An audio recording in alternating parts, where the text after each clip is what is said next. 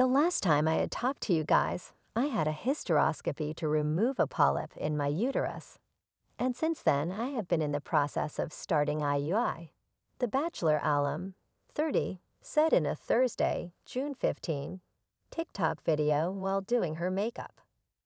IUI is kind of like the first step they offer you before doing IVF. It's kind of a way to help trigger ovulation and get the timing right for everything.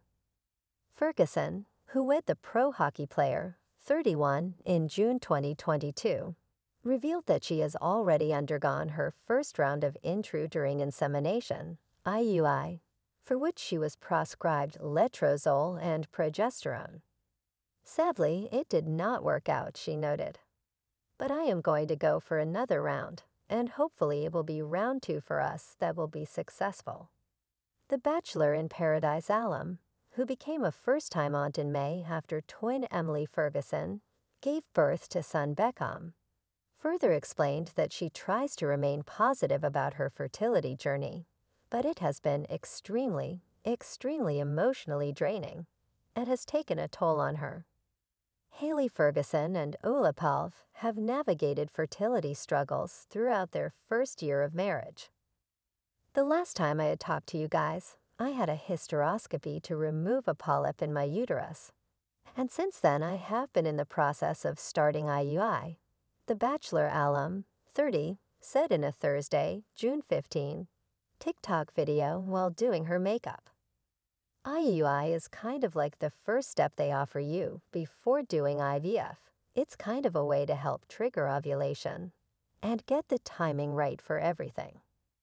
Ferguson, who wed the pro hockey player, 31, in June 2022, revealed that she has already undergone her first round of intrauterine insemination, IUI, for which she was prescribed letrozole and progesterone.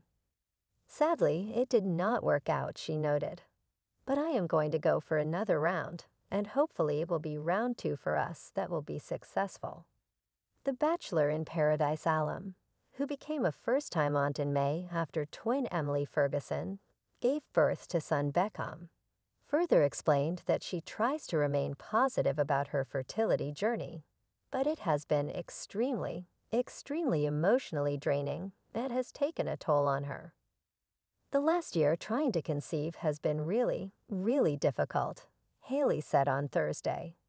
Seeing negative pregnancy tests just feels like you'll never see a positive one. I'm almost to the point where negative pregnancy tests don't even faze me anymore. Like, oh, well, I saw that one coming. Knew that was going to happen. She added, it gets very draining and it's just disappointing. But I'm really trying to stay super positive for the second round of IUI because your chances, like the success rate, go up a little bit higher on your second or third try. Haley, who has a blocked fallopian tube, which impacts her ovulation, explained that it has been difficult dealing with her IUI medication, which made her feel bloated and gain weight. I really just don't feel like myself, she confessed in her social media upload. I'm not feeling confident in myself, but I know it's all normal. And it's hard as a woman to accept, like, well, you want to get pregnant. And it's the one thing you as a woman should be able to do and should have the right to do. But it's not happening for you.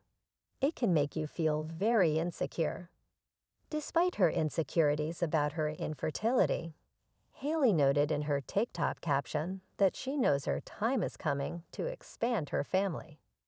Haley and Palv, who moved to former Pittsburgh Penguins players' native Finland ahead of their first wedding anniversary this month, previously told Us Weekly that they ideally wanted to have 2 or 3 children.